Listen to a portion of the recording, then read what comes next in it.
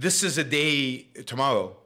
You can start tonight, though, to really appreciate the life that you have, to appreciate the standard of living we all have, and to appreciate where it all comes from. And we know it doesn't come from any from the state, doesn't come from any mystical being. It comes from the human mind. It comes from reason, and it comes from great producers. So today we're going to talk about production. Today's show is sponsored by Adam Campbell. I think Adam is here. Yes, he is. Adam Campbell's here. So Adam sponsored today's show. You too can sponsor a show. I've got a bunch of questions and good topics that we're going to cover that Adam has sent me that he'd like to hear my point of view on. So, but it's a great topic. It's a topic I've talked about somewhat in the past, but this time in the context of Thanksgiving and in the context of just the context of Adam's questions and the context of just what a fabulous world we live in and what a rich world we live in. This should be fun. So I'm really looking forward to talking about this, something important to everybody's life, all of our lives. And after all, productiveness is one of the 7 virtues of objectivism. It is a key, essential element. We'll talk about that in self-esteem. It's a requirement, I think, for having a real self-esteem, the kind of sense of life and self-esteem that one needs in order to achieve happiness. So productiveness is not optional. Being productive is not optional. It's something that is necessary in human life. So let's first talk about the need to produce. The need to produce. And the need is very fundamental and very, in a sense, primordial, primitive, basic.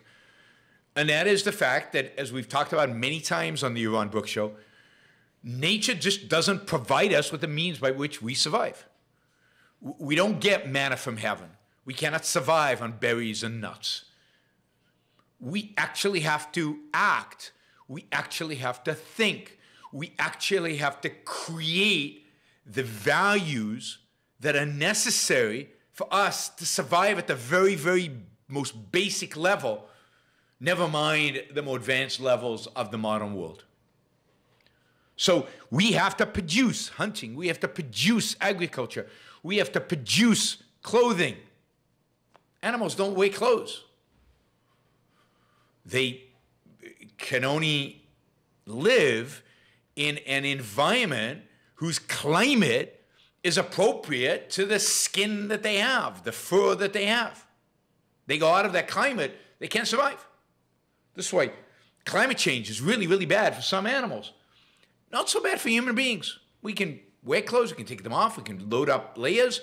We've got lots of options because we create our own fur, but we create it, which requires production. It requires changing nature, taking elements from nature and restructuring them, reconfiguring them to fit human needs. And that's what production is fundamentally. It's changing the world around us, taking the elements that exist in the world around us, in nature, and reshaping them, restructuring them to fit our basic needs as human beings.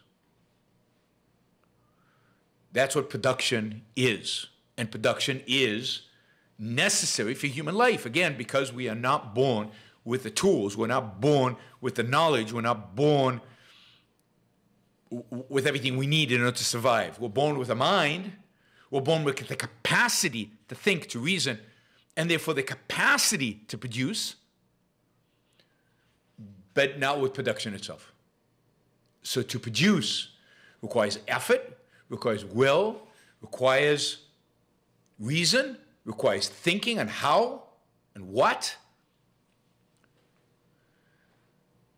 and it requires effort. It requires engagement. It requires a focus and being motivated to do it. Now, at an individual level, at the most basic survival level, we as individuals produce the things that we need in order to survive for ourselves. But that is very limited. There's very limited things that you can produce on a desert island all by yourself. It's just so time-consuming. It's time-consuming to build a hut. It's time-consuming to fish. It's time-consuming to do agriculture. It's time-consuming to hunt. There's not enough time to invent electronics and build a microchip and build yourself a computer. You just can't do it. But very early on, human beings figured out that what they can do is specialize. Very early on, even in tribal societies, there was the beginnings of primitive and basic specialization. Some people were physically strong and fast, and they would go out maybe to hunt. Maybe somebody else was very good with their hands and had great ideas on how to build weapons. And somebody else maybe strategized about the hunt, and somebody else ultimately specialized in agriculture. And women were very good at taking the skins of the animals that the hunters brought back and turning them into clothes, and maybe using the meat that they brought back to cook or to produce food. And then basically there was a trade going on. I hunt, you weapons, I give you food, you give me the weapon. There was constant trade.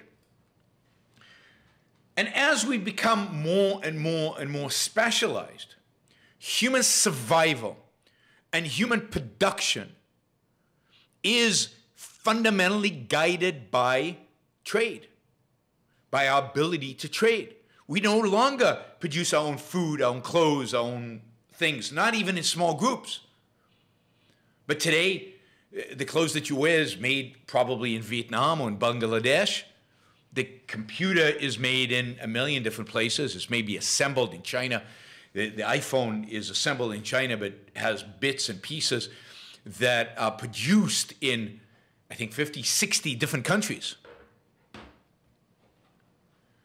So the essential characteristic of production today is that we must produce in order to trade.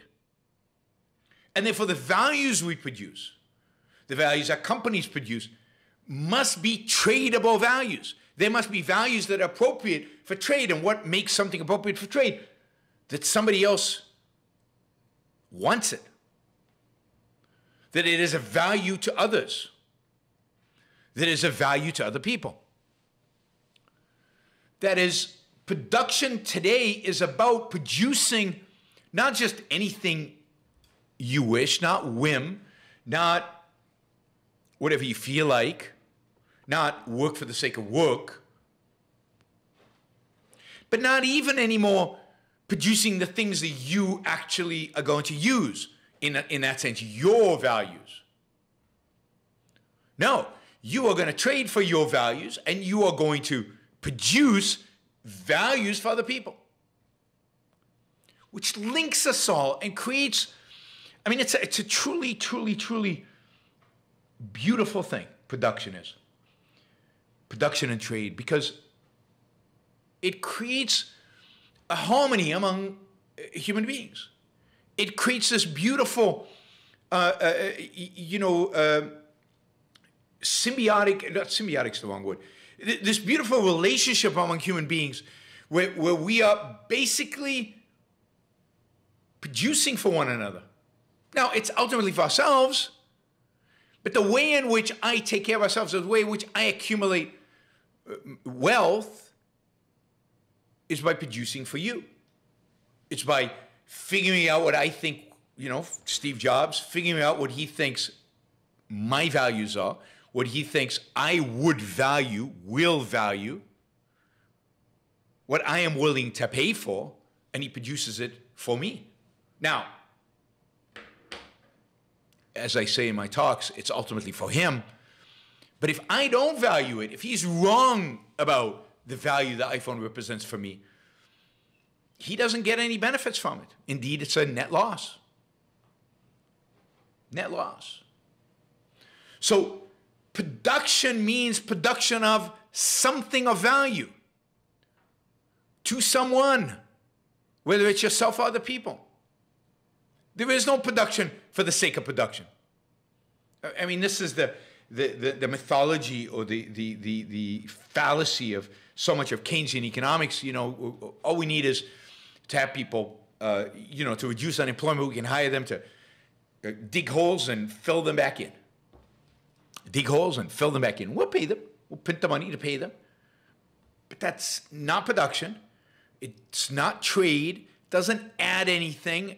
The people who dig the holes and fill the holes back in are just moochers. They're just looters. You know, where does the money come from? How do they get paid? Because only by taking from those who actually do produce.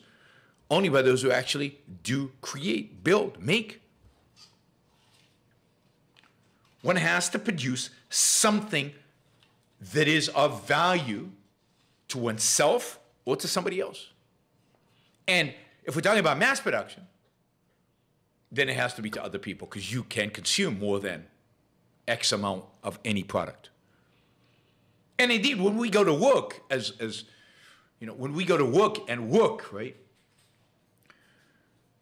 then we are producing a value for the company that we're working for, who is producing values to their customers. And the customers are providing the business with a value, money, which we get a portion of as employees, which then gives us the financial ability to go out and purchase the things that we value.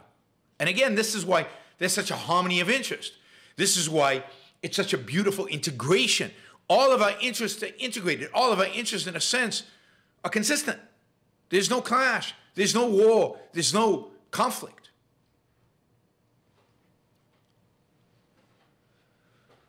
So production, whether it's producing a good by reshaping the environment or producing a service, which is providing somebody with a value that might not be purely material, in all of those cases, our interests are harmonized. I'm doing it to make a living. I'm doing it hopefully because I enjoy it. I love doing what I'm doing. And you're getting something in return. Otherwise, you wouldn't pay the money. Otherwise, you wouldn't accept what it is that I'm doing. So, you know, again, production and trade. I mean, one of the great evils in the world is this notion of exploitation, this notion of, quote, consumerism, this notion of a world of exploited and exploiters, of people just you know, whim worshipping, and the great CEOs are meaningless. The great producers are meaningless. The great entrepreneurs are meaningless. They just, you know, they're just paper shufflers. They produce nothing. They create nothing. They build nothing. When our whole life depends on what they are building, what they are creating, what they are making, and that we trade off of it. This idea that we should envy other people, that we should resent other people's success, when their success can only be achieved by making our lives better.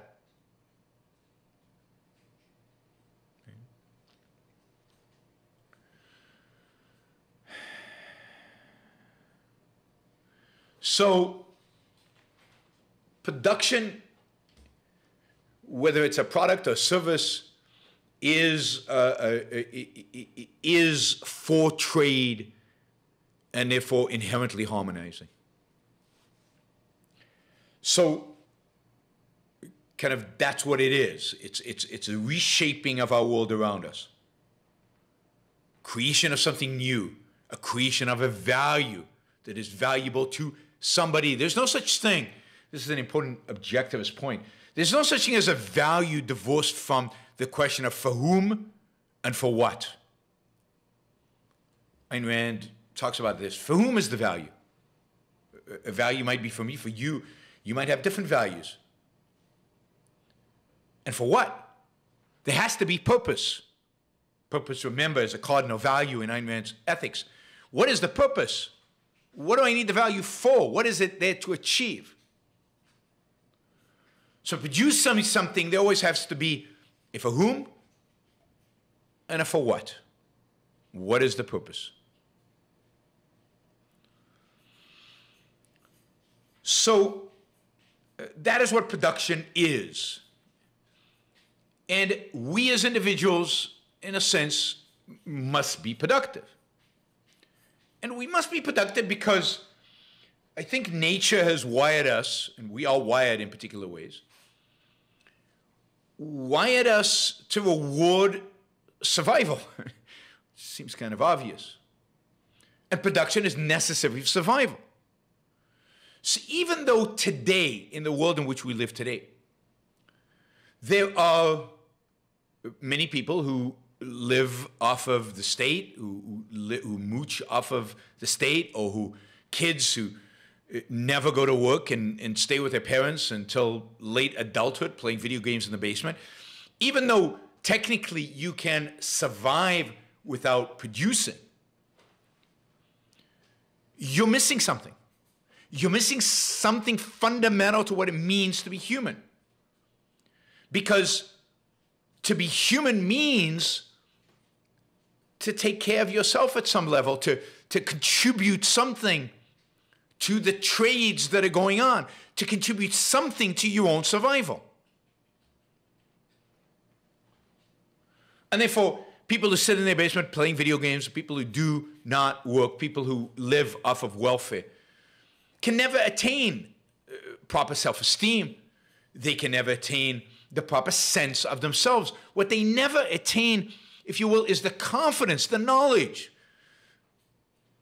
that they can take care of themselves, that they are suited for this world, that they are one with both their biological nature and the environment in which they live.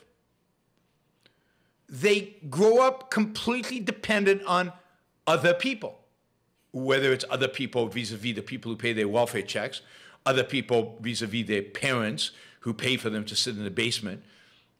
So they grow up inherently almost second-handers, not dependent on their own mind, not dependent on their own reason, not dependent on their own effort, not dependent on their own work, but dependent on others for everything.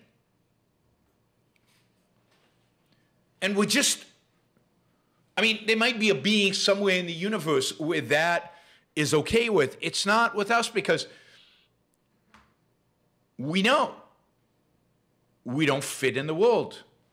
We know we couldn't survive. We know we're not living consistently with our nature. And that is destructive to our happiness, to our self-esteem, to our self-confidence, to our ability, to our sense of life, to just our sense of, I'm okay in this world. This is a world for me. I can take care of myself in this world. So it is, working is not, I mean, producing at whatever it is that you do, however it is, however much you, whatever activity you choose to be productive. It could be art. It could be taking care of kids. It could be taking care of a household. It could be going out there into the world and starting a company. It could be any one of those things. It could be just going to a job that you love and are excited about. Any one of those things are going to enhance your confidence. Yes, I can participate, and while I'm not producing the things that I wear, I'm not producing the things that I surround myself with, my production makes all these things possible. So production in that sense, so even though you're producing values for other people, you're working for other people, you're producing goods that other people will buy, you're not doing it as a sacrifice. You're doing it as a trade. You're doing it within the context of a win-win relationship. And again, this is why altruism breeds resentment. Sacrifice breeds resentment. Sitting in the basement of your parents playing video games breeds resentment.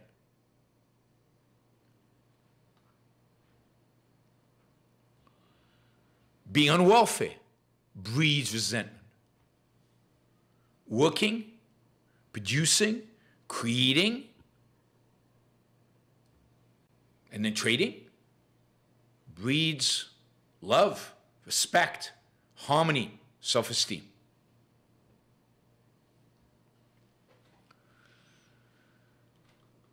Now, so we live in an advanced society in which production is all geared around trade. You know, it is true that about 300 years ago, it was still true about 300 years ago, that a vast majority of human beings grew their own food, often produced their own tools, often produced their own weapons, although there was some trade, and certainly in the Western world there was already quite a bit of trade. But it is shocking how many people still think that self-sufficiency is somehow noble, that growing your own stuff is somehow noble and good, that countries building walls around themselves and not trading with anybody else is somehow a virtue, is somehow good because, you know, the insularity of the tribe. When what you're giving up is the ability to produce and to trade with 8 billion people. Openness, globalization, global trade is one of the most beautiful things in all of human history. And the results are staggering in terms of the benefits to mankind.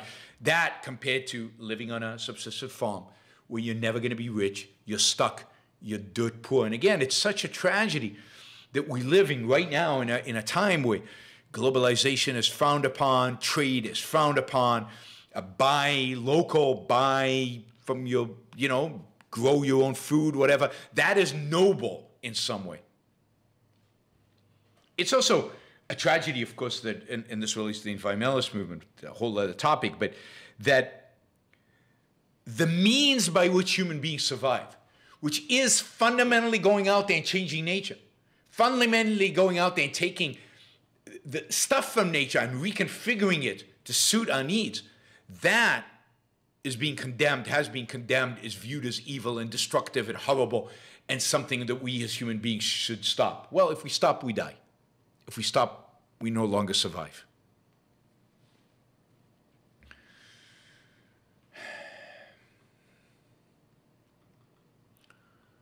Now, of course, one of the great things about the way, you know, free people evolve is that we constantly seek to make our ability to produce and trade more efficient. And of course, one of the great innovations in all of human history to do exactly that is money. Now, we today think of money, and I think 99% of people think of money as just something the government gives us, the government creates. It's just there. It's just always been there. But money had to be produced. Money had to be created. Money is a product of innovation. It's a product of people trying to figure out how to do things more efficiently. Barter is not efficient. Trading your cow for chickens, your cow for cheese, not efficient. How do you provide change? Half a cow? Quarter of a cow? You can't do it. So money is this great innovation that facilitates production and trade. It facilitates our ability to produce efficiently, effectively, and then it facilitates our ability to trade with 8 billion other people across oceans, anyway, once money is accepted. And money today is accepted pretty much everywhere. So money is this amazing innovation, amazing product that is necessary for us and is linked directly to production. Money historically evolved to be gold. Gold had to be produced. Gold production was directly linked to the technology of every other thing that was produced. It was very difficult to mine for gold. In days where the economy didn't grow, the stock of gold barely grew. Once we had machines, stock of gold grew faster. Once we got even better machines, stock of gold grew even faster. As the economy grew faster. This is the beauty of a money that actually has to be produced. One of the great tragedies of the last 150 years or so is that, well, not 150 years, sorry. One of the great tragedies of the last 3,000 years or so is that because of its importance, because of how crucial money is to both production and to trade, because money facilitates, I mean, think about money facilitating the ability of me to produce values for you and to be compensated for it so that I can go and get my values. That is only really made possible by money. I produce stuff for you, I get money from you, I go out and buy the things I need for me. That's a beautiful thing, right? But money is so important, so crucial, that really from the beginning, governments couldn't keep their hands off of it. Tribal leaders, kings, whatever the regime, the authoritarian regime of whatever period of time, couldn't keep their hands off of it. And they dominated and they monopolized it and they took it over. And in spite of the fact that time and time again, it is the market that innovated about money. Paper money is a market innovation. Electronic money is a market innovation. Government always swoops in and nationalizes and takes it. And by nationalizing it, taking it, it diminishes the effectivity of money and therefore diminishes production and trade. It centralizes control and centralizing the planning of money. And money is the most important good we have because it facilitates all the other goods. So all of it diminishes our production, our trade, our standard of living, our quality of life. The more government dominates the money supply, the more it diminishes our quality of life and our standard of living. The more it manipulates it, the harder it is to produce, the harder it is to know, am I getting a fair price for what I'm producing? Am I paying a fair price for what I'm getting? How do we even come up with a fair price? Market signals are gone. Supply and demand is gone. Money is just what the arbitrary group at the Federal Reserve decides it is.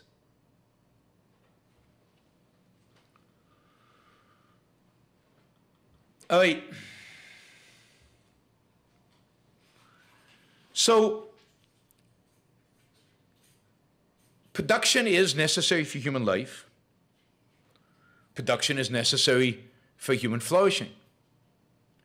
To produce is necessary for individual happiness. To produce is necessary for individual self-esteem. To produce is necessary for individual life. Producers are the people who make the world a better place to live in for all of us. To the extent that we produce, we are making the world a better place to live. And to say I'm making the world a better place is not altruistic. It doesn't mean I care more about you than I care about me. On the contrary, I need to produce for my own self-esteem and happiness.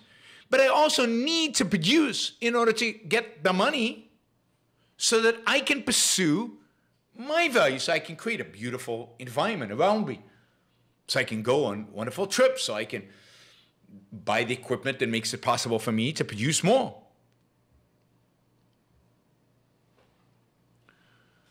So again, the idea that you're making the world a better place to live is not an altruistic phrase. It is a fact of reality. It is a fact of reality that is necessary. It's necessary to make the world a better place to live in a world in which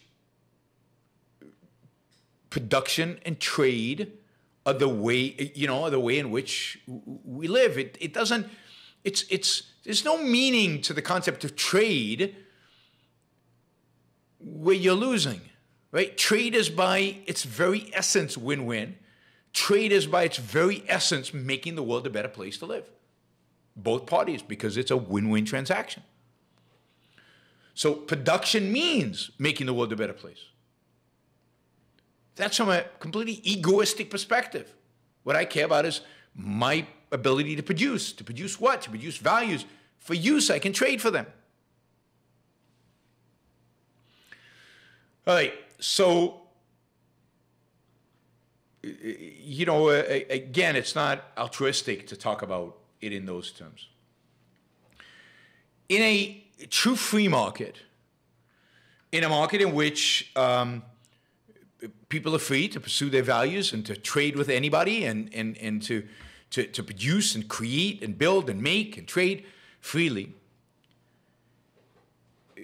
you know, our quality of life, our standard of living grows constantly because the human mind, human reason is endless.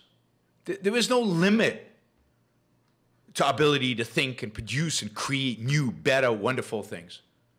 Better mousetraps constantly. We're constantly raising our own standard of living. We're constantly raising the standard of living of those who trade with us. And the people who I think are particularly valued in a capitalist society are the people who are the most productive, that is, create the most values. Whether those values are spiritual values or material values, it is the value creation and the trading of values that make those values accessible to all of us and enhance our lives. And to see the geniuses of production, the genius of production in the arts, the geniuses of production in business, the genius of production in any realm, they are the real heroes because they are the people who really change the world. They're the people who make the world a better place for all of us. So to me, the Steve Jobses of the world, the you know, Elon Musk's potentially, but certainly the Jeff Bezos of the world, they're the people who we should be tomorrow celebrating. And it's not just them. It's the amazing developers who build the real estate projects that we all live in and enjoy and thrive in. It's the people who are out there in agriculture making better and better and better food for us all to eat that is less expensive and more nutritious and more delicious. It's the great chefs at the great restaurants that we go to that enhance our lives, that are really good at what they do. And that's what differentiates them from everybody else. They're really good at what they do. They're the real heroes of our life. They go unthought about, primarily because we tend to think that, yeah, we paid them. You know, I paid Bezos. I used Amazon. I paid the check. I pay with a credit card. He gets the money. What more does he need? Well, it's not what he needs. It's what you need. What you need is an understanding of how much value you're getting relative to how much value you're paying. You're getting much more than you're paying. And that's true of any great achievement out there. Thank you for listening or watching the Yaron Brook Show. If you'd like to support the show, we make it as easy as possible for you to trade with me. You get value from listening. You get value from watching.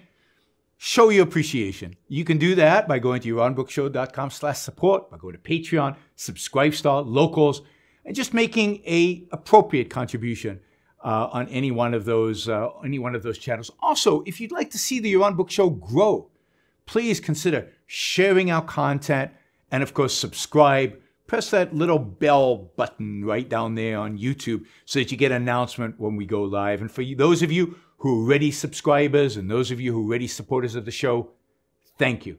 I very much appreciate it.